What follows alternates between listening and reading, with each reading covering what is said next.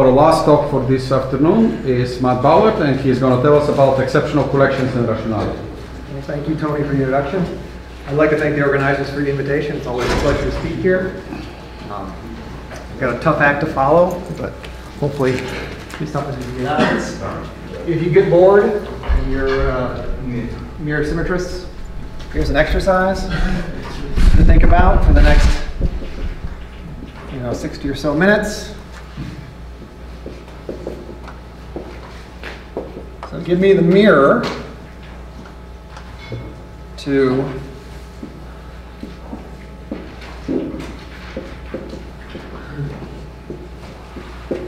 this, oops, curve.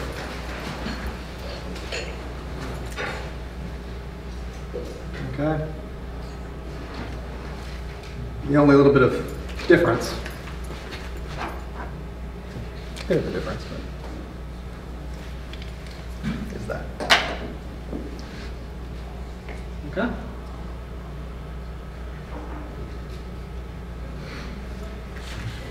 Anyway, you get bored. So what I'm going to talk today is joint work with Alex Duncan, who's at South Carolina, Lamarche, who's my student who's fishing,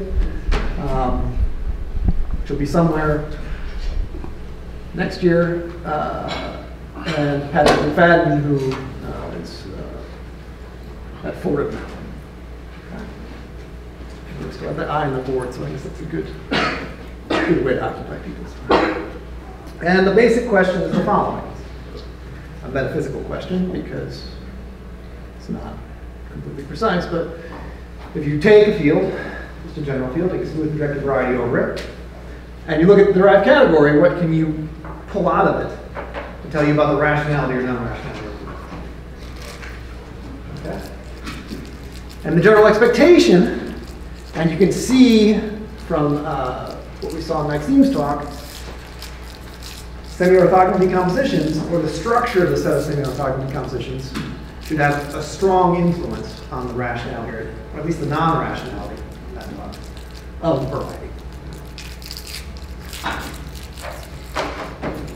So we heard a little bit about a related thing just a moment ago, but I'll just remind you Kuznetsov's conjecture for rationality. That if you had a semi-orthogonal decomposition with this component, it was equivalent to the derived category of a commutative K3 circus if and only if the cubic fourfold was rational. So that's sort of a flag that we can put up and give an example to illustrate the previous principle. I'm not going to talk about that.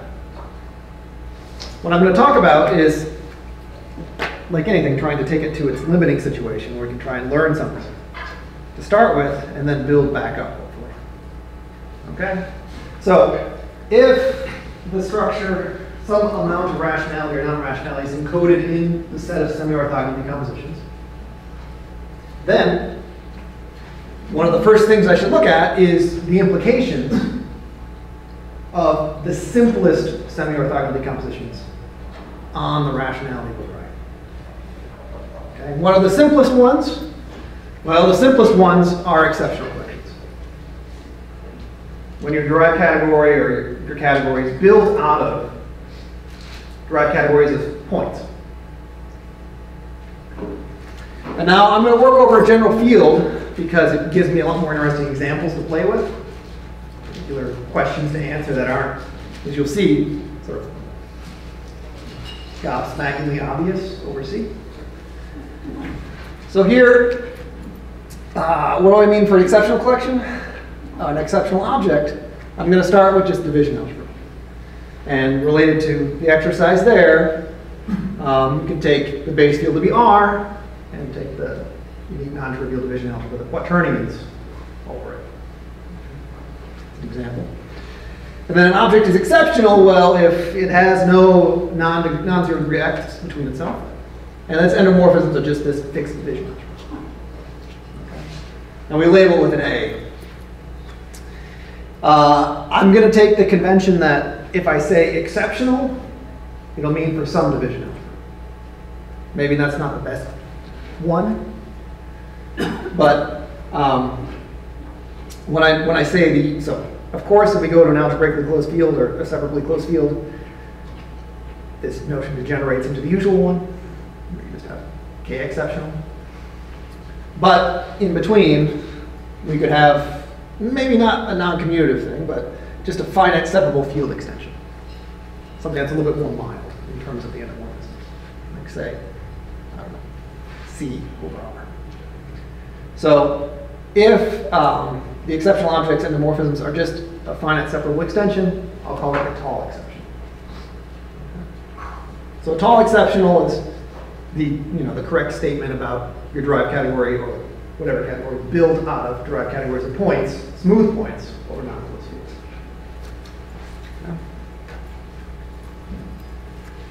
Okay, so make the first obvious pass. Say that X possesses a full exceptional collection. Is it rational for the field? Okay. You have to remember what my definition of exceptional is in order to clarify this. But as a first pass of a question, it's not so bad. If it's k-exceptional, meaning the endomorphisms are just the base field itself, no trivial Galois action going around, then Orlov says, yes, in fact it is rational. And even stronger, Ballard conjectures that your variety can be decomposed into pieces. The big piece is rational, pieces you're missing are rational, the pieces you're missing from those are rational, in a way that it's built up by this cut and paste method completely from rational things. So not just the big piece, but every piece of it as you decompose it in some motivic fashion is rational. So he calls that tape. I think that's a good name. Okay. So k-exceptional, expectation is yes. Here's an example. Looks familiar from the board over there. So here we have a semi-orthogonal decomposition. In general, for such varieties, this is written down by Bernardara. It's got the structure sheaf, and in this case, we have a rank 2 vector bundle whose endomorphisms are the quaternions. Okay? This is clearly not rational because it has no points over R. Easy way to tell something's not rational. Okay? So this general notion of exceptional, where I include division algebras, definitely not rational. I think my next slide is a table. Yes. Okay? So full exceptional collection. Are we rational over K? K-exceptional. We expect a yes. A little star up there because it's not a written statement. Etale-exceptional, I have a question mark because I haven't given you evidence either way. I have a little star up there because you can do really silly things, like just take spec of a field that's not K. Okay? But if it's, say, geometrically reducible, it becomes a little more interesting question. And then if you're just straight up division algebra, exceptional answers no. And what's the evidence for this? The evidence doesn't go much beyond one slide. So in dimension 1, if we have a smooth projective curve, then you're actually P1 over the field if and only if you have a full etale-exceptional collection. In fact, your full etale-exceptional collection has to be k-exceptional in that case. How do you work something like this? Well, you go up to the separable closure, use results of other structure derived categories over curves. Genus 0 can't have them. Genus higher than 1. Genus 1. Genus 1's a whole right here. Genus 1 you can't have them. Genus 2 or greater, you can't have them by result. I think. And then you know automatically it's a Severi-Brauer curve, and you use some non-commutative modes to tell you that Severi-Brauer curves are trivial if and only if they have a full exceptional collection. Okay. Now we go to dimension 2, already things get a little more, not as thorough. So Morgan Brown, who's here at Miami, and Ian Shipman, what they showed is, I guess I didn't specify, so this is over C here, the first statement. If you have a full strong exceptional collection of line bundles, then in fact you're rational over C. And Vial, sort of in a complementary direction, that if you already are rational for the separable closure, you're geometrically rational, and you have a full exceptional collection, full K exceptional collection, I should put that there because this is now over a general field. then you're in fact rational. And he doesn't even need a full exceptional collection, k-exceptional collection on the nodes. He just needs it basically in the Coulomb. He calls it numerical exceptional collection. Automatically tells you you're rational for surfaces. Okay? So those are the situations where we have some class of examples where we can conclude it's rational, at least for a k-exceptional collection. Some things that are also not counterexamples, if we take a perfect field and we take a rational surface over a perfect field, then it's known that the derived category always says before it's etale-exceptional collection. It's clear you can't get away with a full k-exceptional collection because if you're over a non-closed field, it's a local point that's not k in the projective space. Now you have an etale-exceptional collection.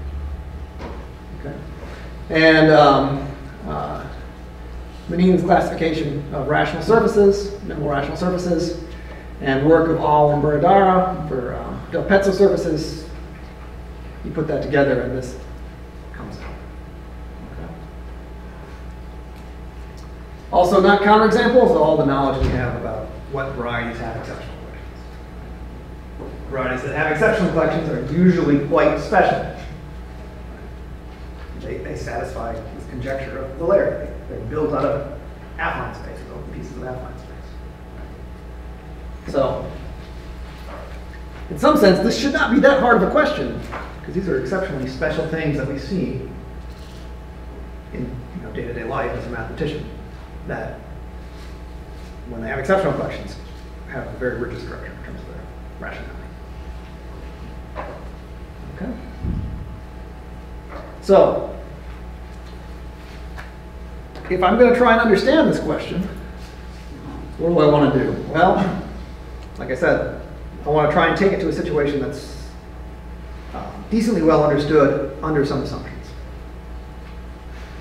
And over C, what we have is we have a lot of homogeneous spaces with exceptional collections.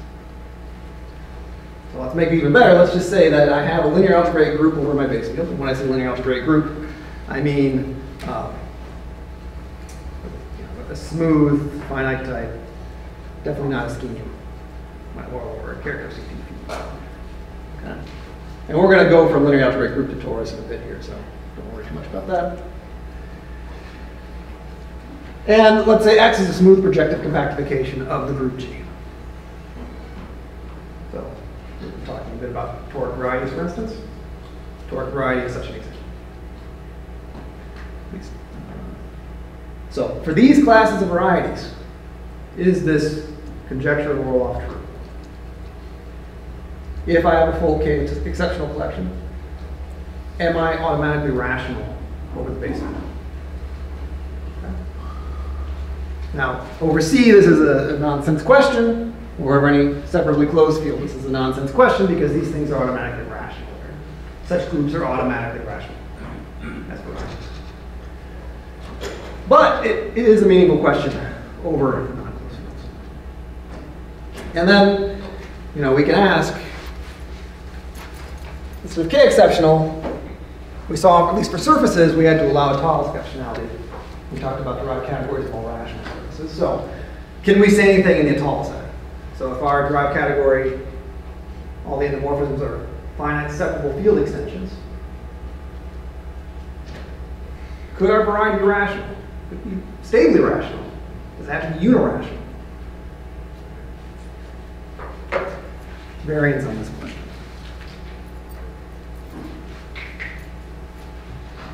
Okay. So, just to give you an idea of what kind of things happen over a non-closed field. So back in '54, Chevrolet wrote a paper that was titled On Algebraic Group Varieties. The goal of the paper was to try to understand when linear algebraic groups are rational, or at least try to compile the existing body of literature and then make a systematic push towards answering that question.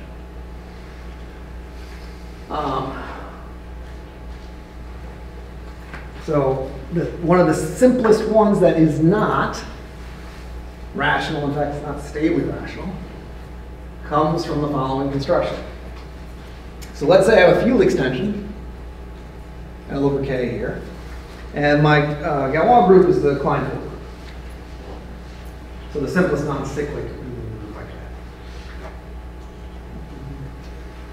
So here's an example. If you're like over Q, you just take 2 square roots and then join them. Okay. Now, so what's this in the middle? The middle here is I take, so I have GM. Is this visible?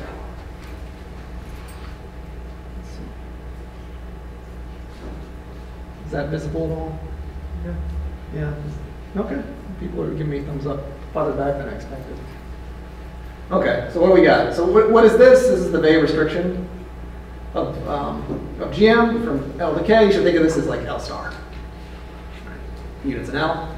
This is the units in K. I have a norm map between the two, and I can just take the kernel of the norm map. That'll give me a new abelian group, and in fact, a new torus. And what Chevalier showed back in '54, even for slightly more general ones, where I think you took like Z mod P and Z mod P, is that this kernel here of norm map is not a stably rational variety. So, reminder, you're stably rational if we can change our reminder from registering, because that has passed. The new reminder is, so you're stably rational if you cross with some number of copies of affine space, and you're birational affine space. Okay. In fact, this torus is not stably rational.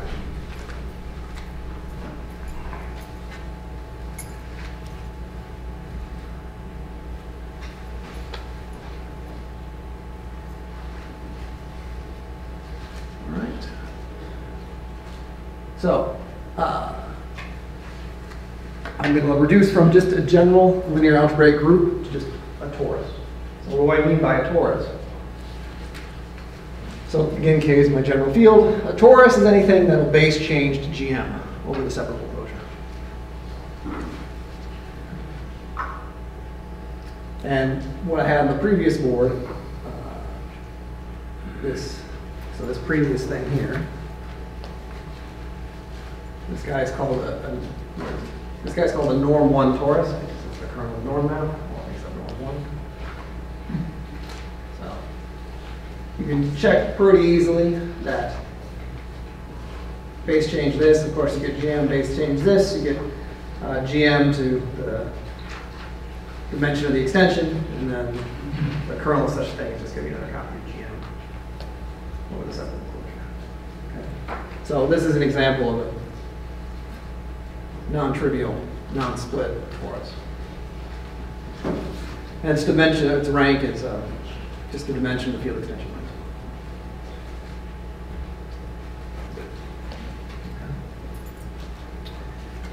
And so what I want to try and understand then is I want to try and understand if I have a smooth projective compactification of such a torus, and it has a full exceptional collection.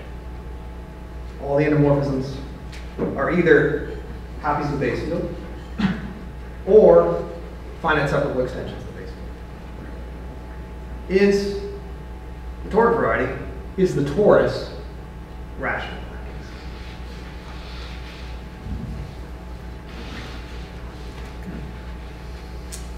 There's one little subtlety about a toric variety in non-enclosed field beyond what I said.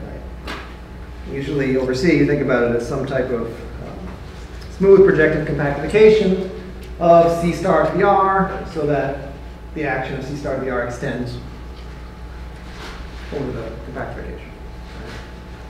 The only subtlety here is that when I'm over a non-enclosed field, I can, instead of just taking T sitting inside X as an open-ended subset, I can take a torus and then compactify the torus. So really when I say toric variety, I'm talking about a T equivariant compactification of some T torsor over the base field.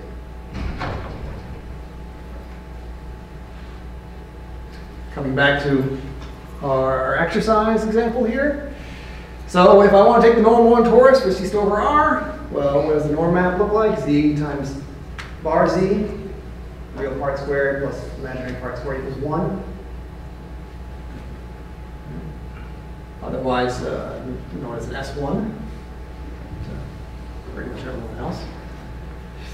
And if I look at this Savary-Brouwer curve here, this is an S1 toric variety.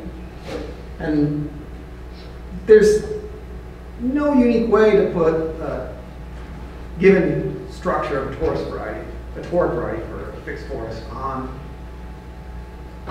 such a variety. In fact, you could have different tori for which the same variety is toric under different actions of the torus.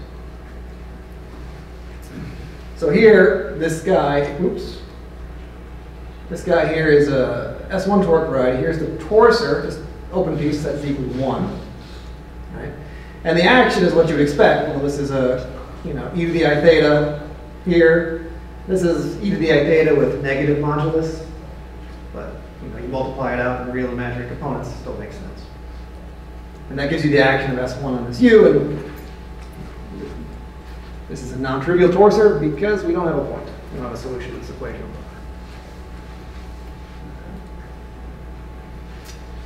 All right, so I claim this was a meaningful question. So I better tell you that there's at least some non-rational things floating around when I do this, unlike over C. So if you think about what the data come back here, here we go. You think about what this data is algebraically, what are you going to get? Well, over the separable closure, I just have a copy of my usual torus. Functions of my usual torus, polynomials and some number of variables. Okay?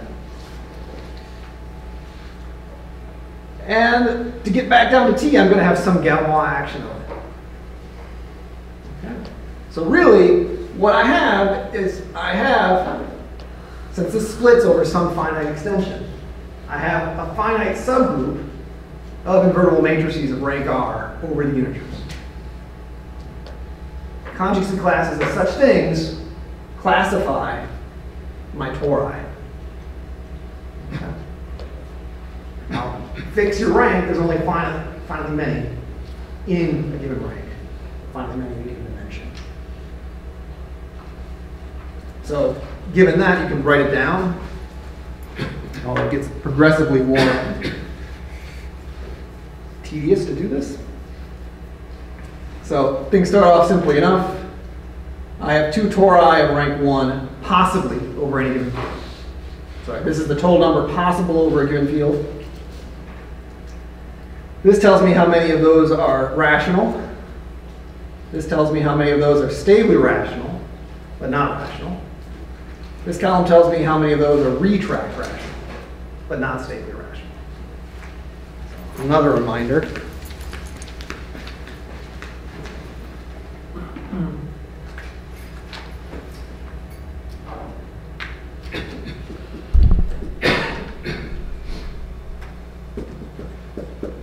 So retract rational is a notion introduced by Saltman. And if I look at this, it looks like this is a projector of A1, right? So it's a retract, if you prefer that language topologically. But then I could just more generally say that I have 2 rational maps whose composition is equivalent to just the identity on X. That's a weaker notion of rationality than stable rationality. Okay?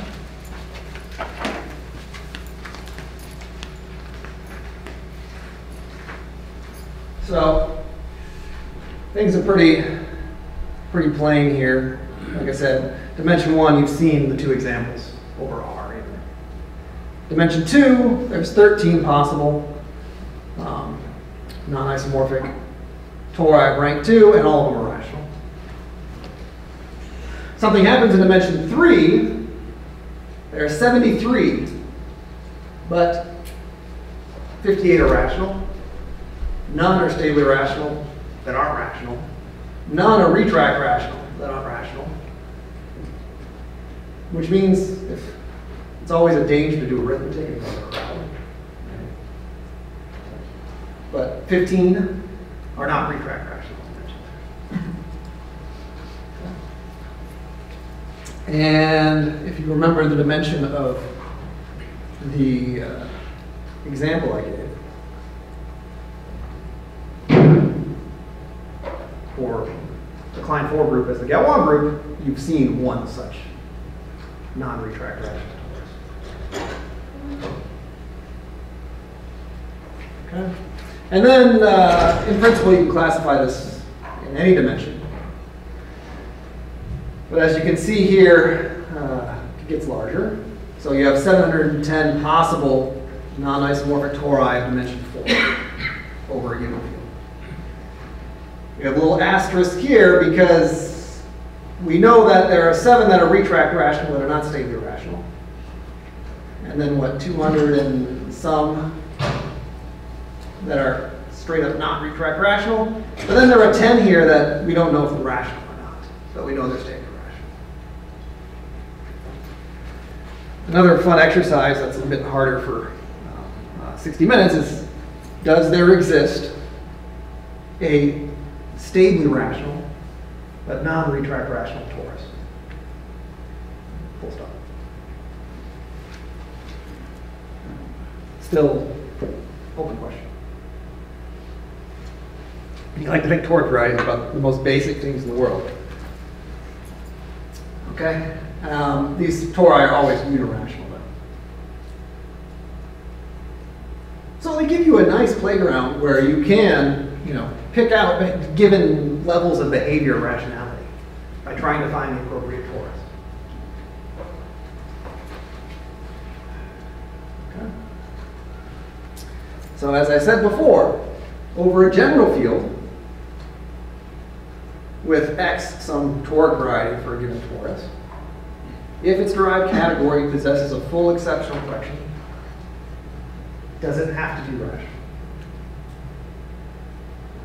Previous table tells you that this is a non-trivial question. You're not going to have anything interesting in dimensions 1 or 2, but maybe in 3 and above. And then maybe we, if we're feeling our oats, we move from the endomorphisms just being the base field to the endomorphisms all being fields, finite separable extensions of the ground field.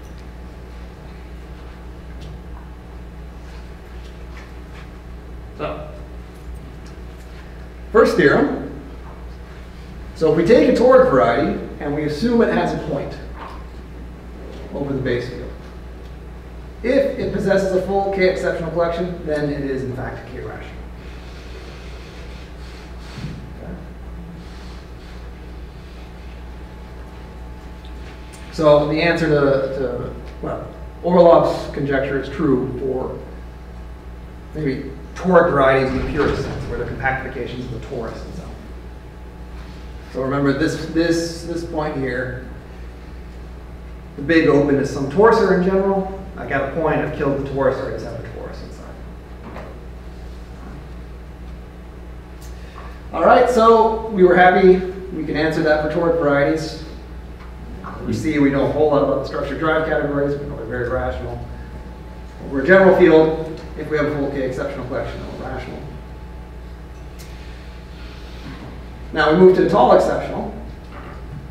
Pick your favorite, that's not correct. That should be a 3, as you can see from the previous slide. So for any dimension bigger than or equal to 3, there exist smooth projective geometrically rational varieties. So remember, geometrically rational, this means I base change the separable closure, and I am rational. In particular, an irreducible variety, I don't have things splitting off when I go over K bar. And this is over the rationals. You can do this over a general number field, probably over a general global field, if you have the patience to check some details about things you'll see in a minute. Okay? But the derived category has a full etale-exceptional collection, and it has no rationalness. So, in particular, what that tells me is it tells me that if I have no points over Q, well, certainly I can't be rational because I have a huge open set of Q points. I can't be stably rational too because I can project off of this guy onto there and get a whole lot of other points over the base field. In fact, I can't be retract rational either. Or even unirational. So can I ask you a naive question? yeah. So can you give some kind of intuition about Orlov's definition? Why is originally this fact true anyway? Like, and the morphism being the field then you have rational. Well, I think it originated more over C. Okay. Okay. Maybe it's a revisionist history. Larry would know better. But my understanding of how I would go about trying to believe such a statement is as follows. I know a lot of varieties that have exceptional collections. Rashomonians, projective spaces, Borg varieties, other homogeneous spaces. Those also happen to have a very particular structure, motivically. They're all built out of rational pieces. Okay? So, is there some way to convert this data? If I want to make an analogy, it's kind of like these are the critical points of the Morse function, my exceptional collection. I get some cells associated with them. Each of those cells tell me how my variety is rational. It's not exactly that, but that's, you wake up in the morning, you're kind of confused. That'd be good. Good. Okay. And then if you have nothing better to do, you have a question over C, you try and figure out if it makes sense over K. Or if you can get anything useful out of it over K. Learn something new that you couldn't learn before. So here we saw K exceptional, toric variety, fine. The example here is also a toric variety. And I'll tell you what it is in a second. But as soon as we go from base field K to finite separable extension, basically all hell breaks loose in terms of the structure of the derived category. There's no guarantee that structure of the derived category will force anything about the rationality of the variety into place. So, some notes on the proof. So this is the proof of the first one. So it's well known how to understand the rationality properties, not necessarily rationality over K, but come back here real quick. This table. These two properties, stable rationality and retract rationality of a torus, you can basically write down a program if you're given a presentation of a torus with a finite subgroup of invertible matrices over the integers to tell you whether or not these conditions hold. You replace it with some particular resolution as a module over the Galois group. If the resulting module is, if it has a basis that's permuted by the Galois group action, if I have a finite group, I have a lattice that acts on that by automorphisms. There's no guarantee that I'm going to have an actual basis that gets moved around under the finite group action. If I do, that thing I make from the torus is stably rational. And then if it's a summand of such, it's retract rational. And there's no, unfortunately, simple characterization of rationality. Okay? So I mentioned that you do something to the torus itself, some resolution of it. In fact, the resolution is, the resolution is what everyone does in toric geometry every day of their life. So, over the separable closure, it's just a copy of GM. I have the torus. I have a map to divisors, which maps to line bundles. And this thing here is actually a representative of the invariant you extract to understand the rationality of the torus. This thing here with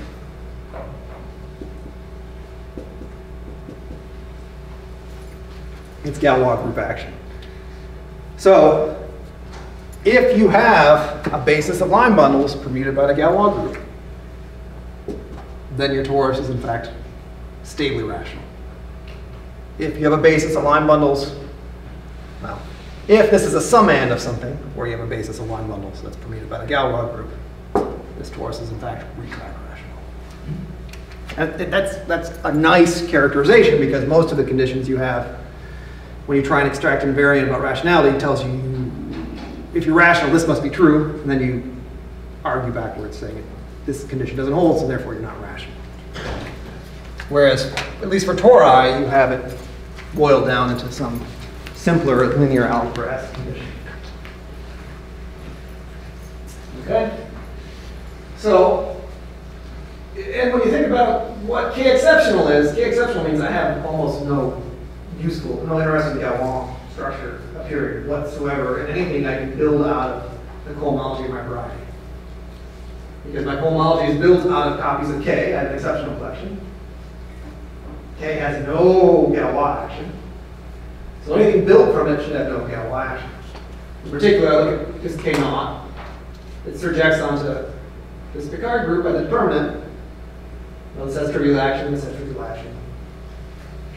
And in fact, I said there was no correct condition in general. This is not equivalent to rationality, but if you know that the Picard group carries trivial Galois action, then in fact, this is an old result of Kosterzinski. Did I say that right? I always get correct. You can check the rational.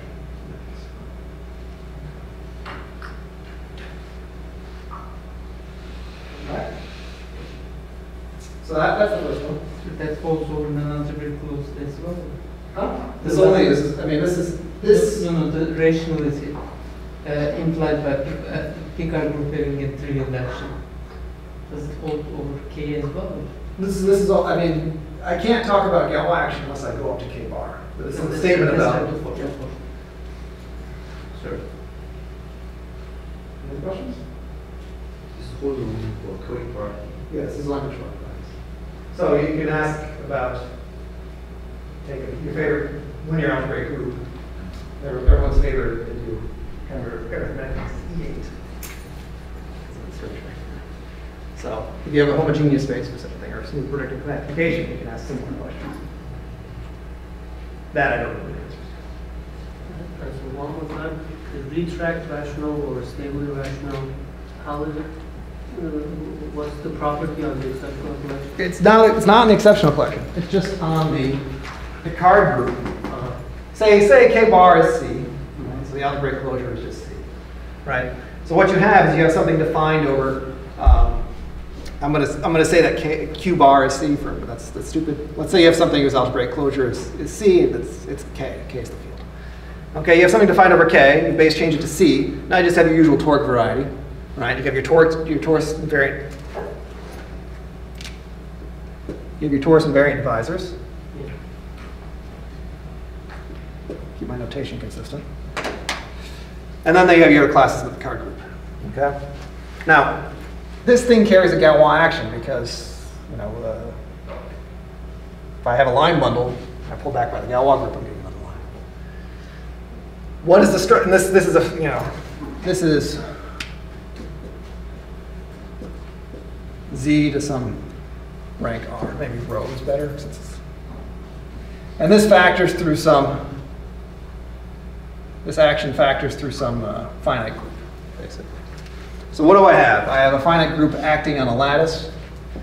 If that lattice has a basis that's permuted by the finite group, then X itself is stably rational over K.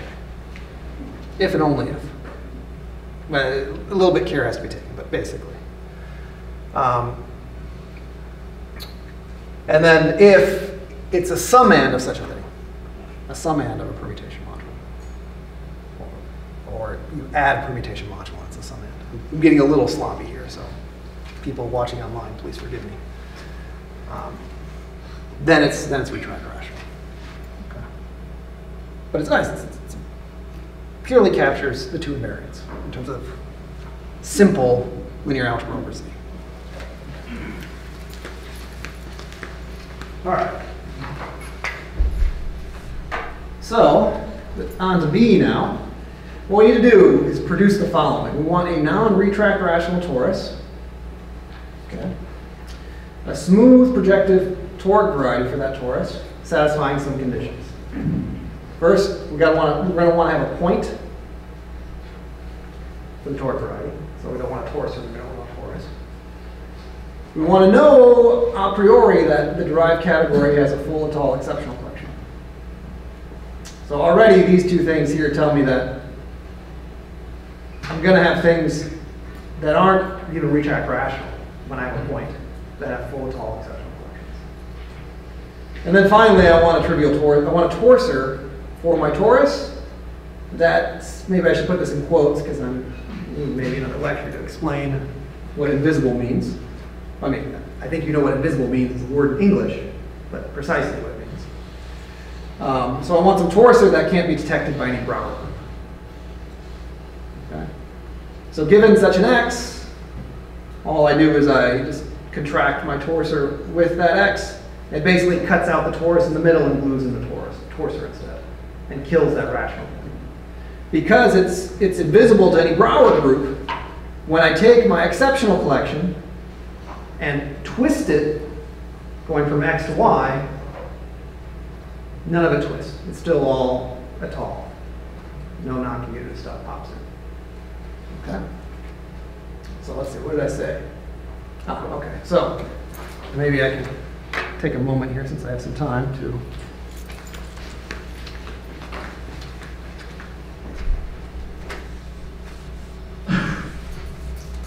so where do we get this X from?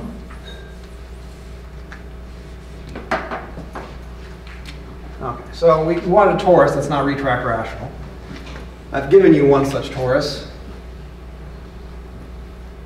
All right, so we can take the norm 1 torus. For GM, I said we're going to do this over C, over Q.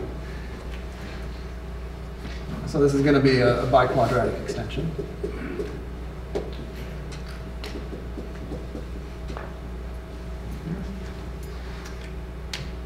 And now what I want is I want an interesting toric variety that compactifies this. So it's certainly not intuitive presenting it this way, but what you do is you think about this as living inside S3 cross Z mod 2Z. You stare at S3 cross Z mod 2Z for a bit, and you remember it's the automorphism group of the root system A3. Okay, right? This way. S4. Okay. And then you remember, aha, I have a very interesting toric variety associated to any root system. Right? So X over L will be X associated with A3, the toric variety, associated with Ballard chambers. Okay. Now I need to produce an exceptional collection on X itself. Fortunately, a useful collection was produced by Kastrovet and Tevelev for any X of AN. So they produce,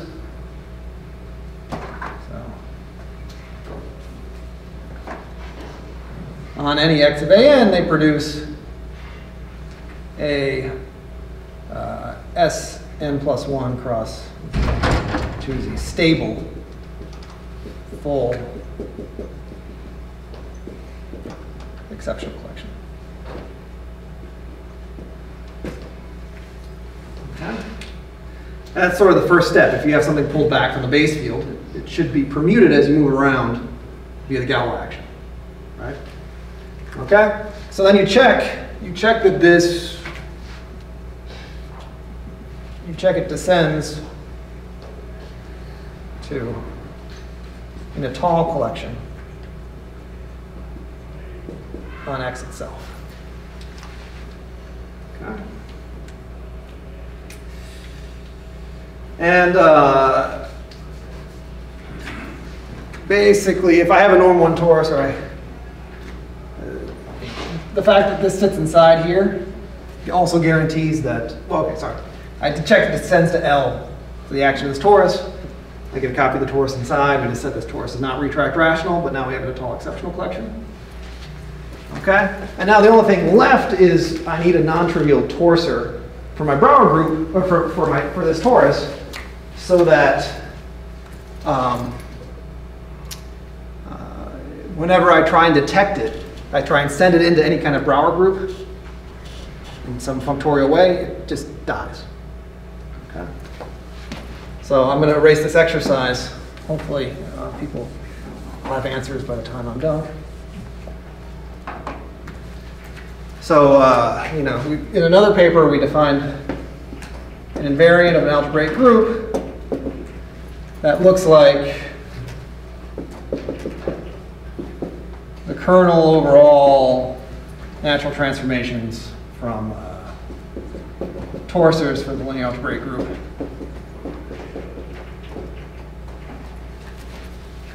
Into any Brouwer group.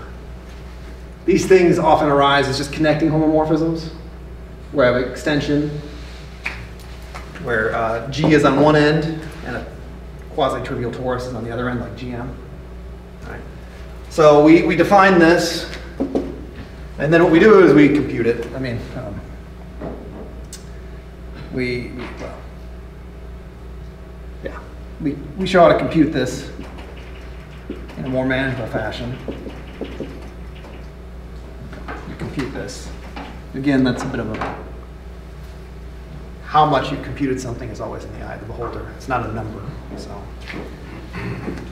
and we check that, in particular, for this biquadratic extension,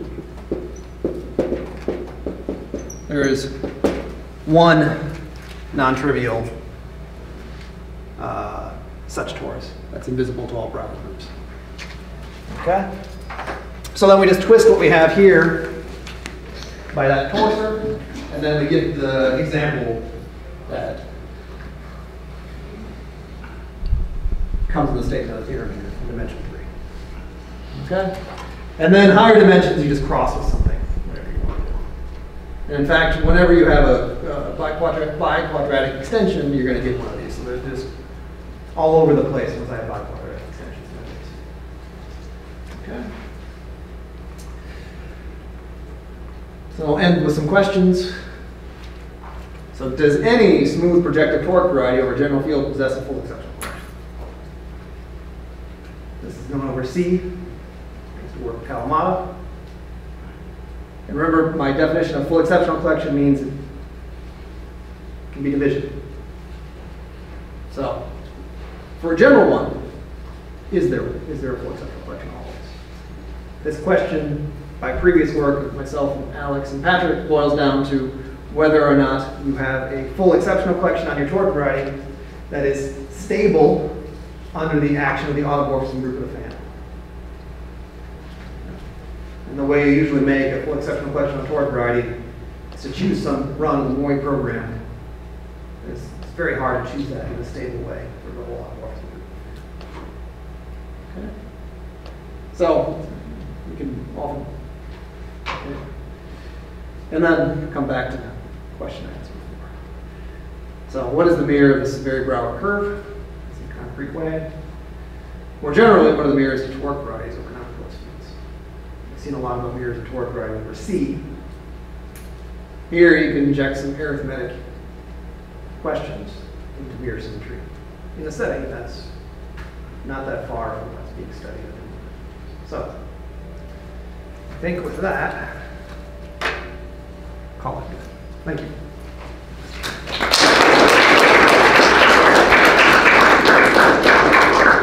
Questions?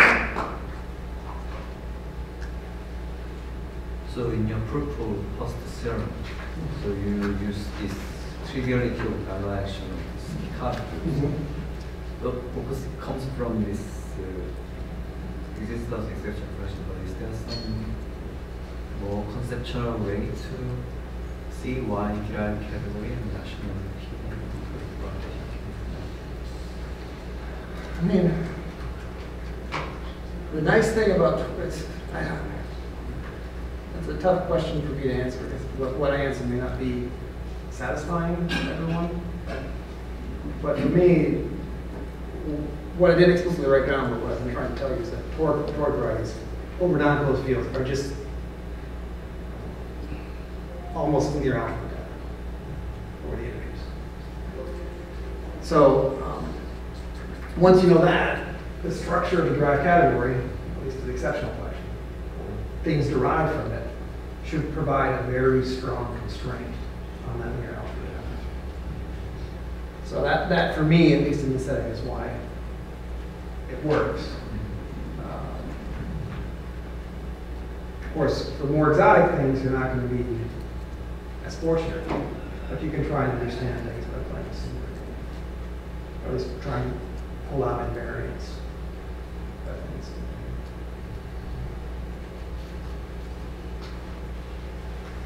Other questions? Thank Matt again. The bus is leaving at 4:45, so if you want to get on the bus, be there.